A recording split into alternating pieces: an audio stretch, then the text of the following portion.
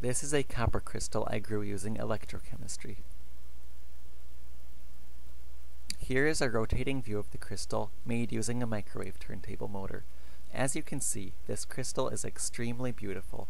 I grew it over a period of 6 weeks by electrolyzing a solution of copper sulfate using 2 copper electrodes. I was inspired by a video from the Backyard Scientist, but I wanted something more impressive and crystalline.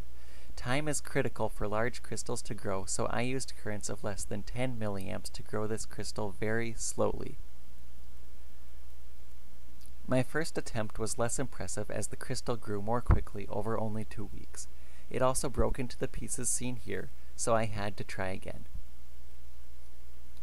Here is my setup. The power comes from an LM317 constant voltage circuit with 5 diodes on the output to drop the lowest achievable voltage from 1 1/4 volts down to about 1/4 of a volt.